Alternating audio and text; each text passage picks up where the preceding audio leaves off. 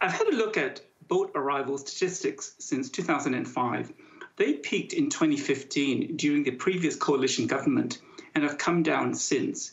The Albanese government's Operation Sovereign Borders policy is unchanged from the coalition's, but Peter Dutton is seeking to stir up unrest in Australians by his dog whistle line of Albanese being weak on borders. Why isn't the media correcting Dutton? OK, MALARNDIRRI, you're a former journalist. Very, very good question. And I totally think that's an important point that does need to be picked up. We are seeing here politics play into an issue that certainly both sides have said previously that the protection of Australia is one that should be above politics. And what we are seeing now is exactly that politics is playing into it. OK, Geraldine? I just think Peter Dutton, his immediate reaction to anything is a snarl. He's like the Tasmanian devil of Australian politics. I mean, I was really surprised that he could find it in his heart to congratulate Albo on getting engaged to be married. He just takes a negative view of everything that comes up. He wants an invite to the wedding. I think we all do. But OK, there's some things he's positive about, perhaps, that he's more enthusiastic about. There has been a boat arrival. 39 people have arrived. 39 poor souls, you know. And at least this time we got to see them instead of having them taken out of public view where we can dehumanise them and demonise them. Now, we saw who they were, just people looking for a better life who've been exploited by boat traffickers and people smugglers. And so where's the humanity? I just want to bring you in, Julian, because at the heart of this question is the idea of truthful reporting and facts. Operation Sovereign Borders continues. Why has the opposition leader sought to make political hay with this? Well, the opposition leader's job is to hold governments to account. That's his job. And we remember the last Labor government where we saw 50,000 people coming on 800 boats, where we saw 1,200 deaths at sea. The fact is, since this government has come to power, we've already had 300 people come in this fashion. There's 39 people who actually reached the mainland. This wasn't one of the offshore islands. They came to the mainland. And they were already offshore already. Yes, but they reached the mainland, and that is a failure of the border protection process. But it's not. Is it a failure to control the borders? It is a failure to control the borders. It is because the Operation Sovereign Borders processes have changed, and they've changed because you can see the government is reducing the amount of money that's being put into Operation Sovereign Borders. But it's not reducing the amount of money. It's public. $600 million. Figures have been published today to refute that claim. Well, $600 million in the government's own budget estimates over the forward estimates, starting with $28 million this year, is coming out of the Operation Sovereign Borders. Also, in the annual report of the department, you can see that there is a reduction in the surveillance that's occurring. So this has occurred because the government is not being as strong as we were in government about operations. Well, Harry, you heard there the answer from the opposition and Peter Dutton's team of how they framed this debate. So you talk about truthfulness. Obviously, there are contested ideas here. The issue I have is Mr. Leeser's talking about forward estimates, but if you look at the numbers from 2020 to 2023, there are a big decline from 2015. And, you know, we've had 40 people this year. If Peter Dutton raises this in the public awareness and to these people smugglers, you know, it gives them gets them thinking, you know, let's try this on. I think we should stop this social incohesion. It just isn't good for Australia. OK, thank you, Harry, for joining us.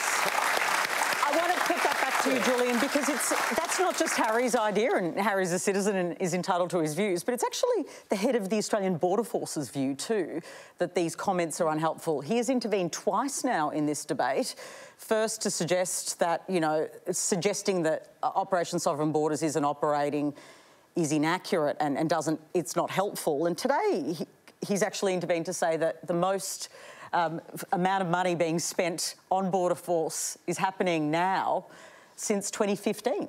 So the comment you make has been refuted by the point Border is, Force.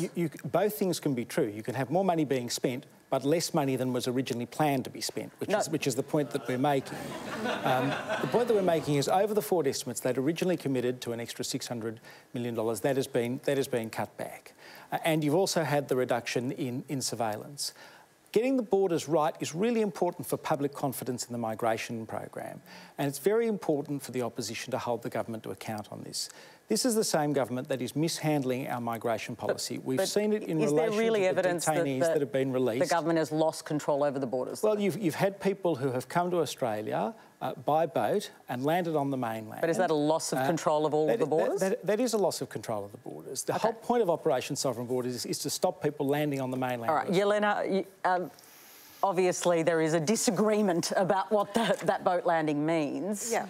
Oh, look, for me, I'm a refugee, and I was a refugee twice. I came to this country when I was 11 years old, and this country gave me and my family an opportunity that, you know, I wouldn't be here today and be able to accomplish anything in life, and who knows, maybe not even be alive if I did not get that opportunity. So I think, yes, it is about protecting the borders, but I think it's also about not turning it into a negative and straight away having this negative conversation about people actually trying to come in and trying to look for a better life. It's more about how do we solve this problem and give people an opportunity to come to Australia, because Australia is known, and certainly when I travel overseas, as such a welcoming country, whether it's sport or whether it's anything outside of it. So I think we need to kind of have an open mind in general, because I would like to see, you know, more people have the opportunity that I got as well. So I'm coming from it from a bit of a more maybe human perspective as well. I think we can kind of have both. I don't think it has to be one or the other.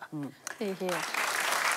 Gideon, Australia may be an island, but we are certainly an island that perhaps has exported some of the policies to other countries, including the United Kingdom, where they are embarking on pretty tough border policies.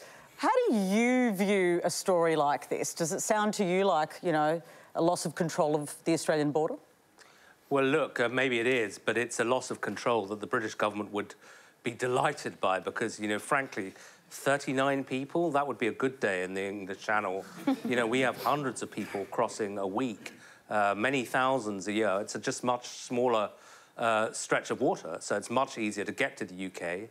And it's correct that the UK government, with some Australian political advisors in the background, has kind of tried to model itself on what Australia's done. I almost laughed when I saw Rishi Sunak, our Prime Minister, standing in front of a lectern with "Stop the boats" on it, and I thought, you know, an Australian has been advising you. But he's failed. You know, if you're going to make that kind of pledge, you have to be able to deliver. And again, following the Australian model, we've attempted to go for what they politely call offshore processing. In our case, sending refugees to Rwanda, where they would be resettled even if their asylum claims are approved.